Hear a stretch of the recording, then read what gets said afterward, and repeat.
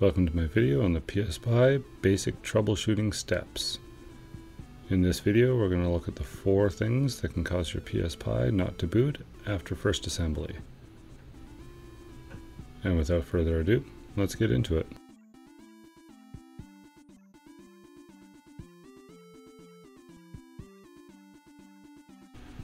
The first problem we're going to look at is the PSP's power light turning on for about 5 to 10 seconds and then turning off and never actually booting. Here's a quick demonstration with 2 PSPs so you can see what I'm talking about. As you can see, both LEDs turn on and then after about 5 seconds they both turn off. Normally this means that there's no pi detected. So in the case of this one, it's because there is actually no Pi in it. So in this one we're going to install my Raspberry Pi Zero.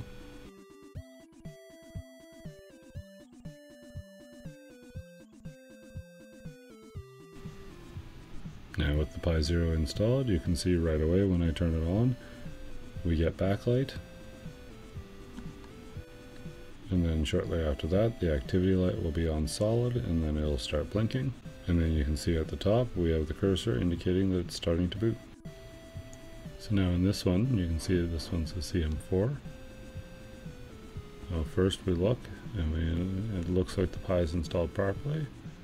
So we're going to have to remove the carrier board to see if there's something else going on.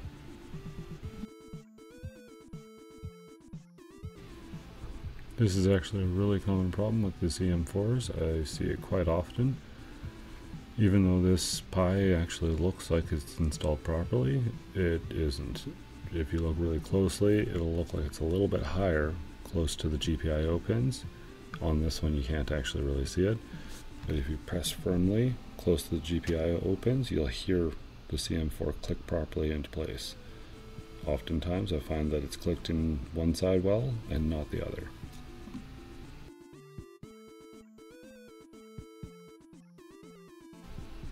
And when we plug this carrier back in and turn it on, you'll see that right away we get power light and backlight comes on. And shortly after we get the activity light, and not long after that we're booting now.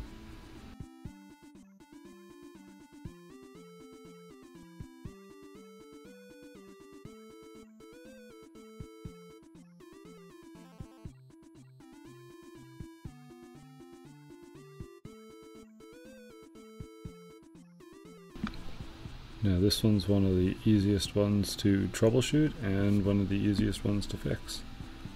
When you turn on the Pi with the CM4, you'll get backlight on and nothing. And it'll just kind of sit like this until the battery dies. You'll get no activity light, but you do get backlight. So it's detecting the Pi but never goes any further.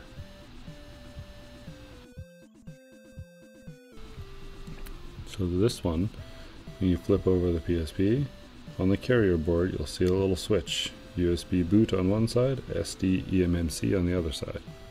When you have this problem, it almost always means that you're flipped over to USB boot.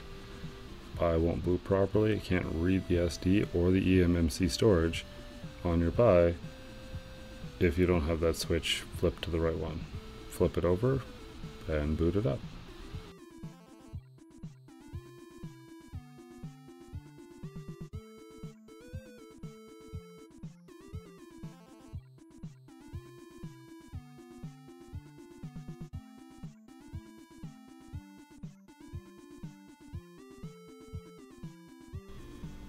Alright, so for problem number 3, when you turn it on you get the power indicator, you get the backlight, and you get an activity light. Activity light is solid on and stays solid on.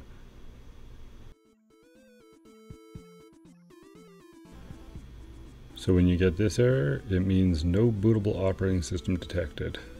So what that means is either you haven't flashed your SD card or eMMC storage correctly, or more likely your SD card isn't inserted properly or inserted at all.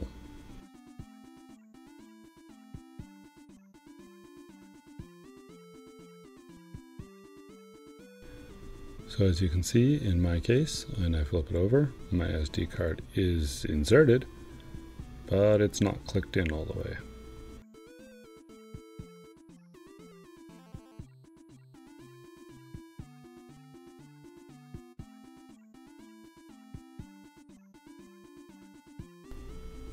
Now that I've properly inserted the SD card, let's flip it over, turn it on, and we'll see that it boots.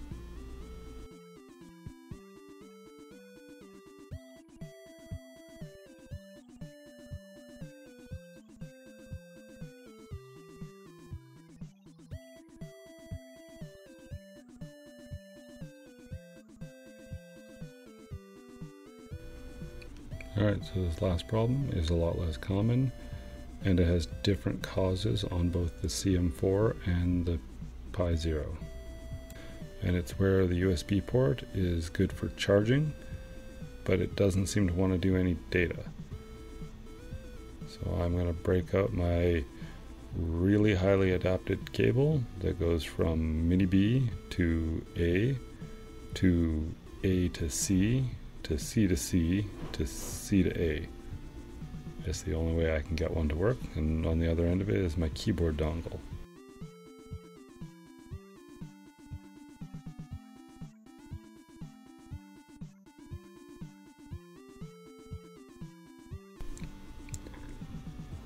Now you'll notice here with my keyboard plugged in, there's no ability to navigate around the screen. I know it's a little hard to see both the keyboard and the PSP on screen at the same time, but trust me, it's not working. So the next thing we do is we're going to shut it down, and I'll show you what causes it.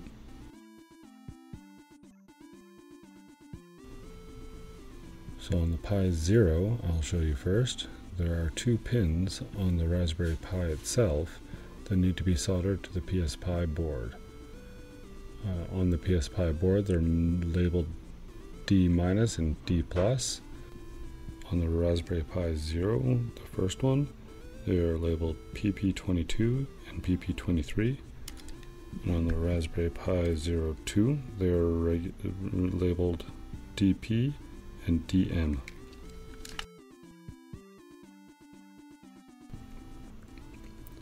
So on the Raspberry Pi CM4, this is another one of those problems similar to the first one where the Pi is not inserted properly.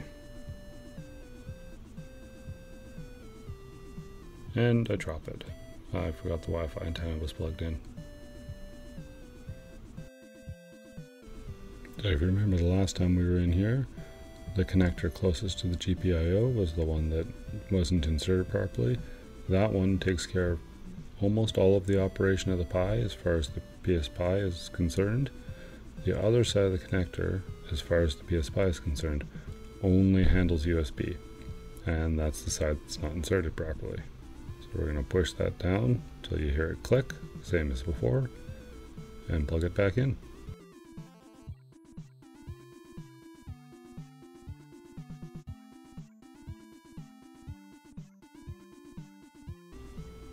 So now we power it back on, and we can plug the keyboard back in.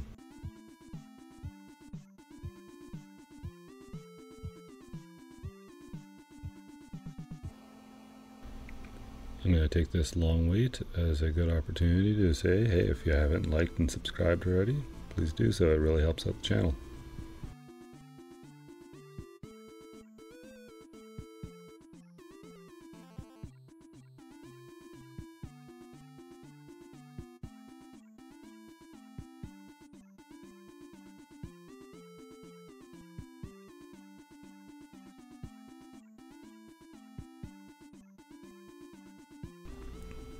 You can see now right away, as soon as it boots up, that everything's working now.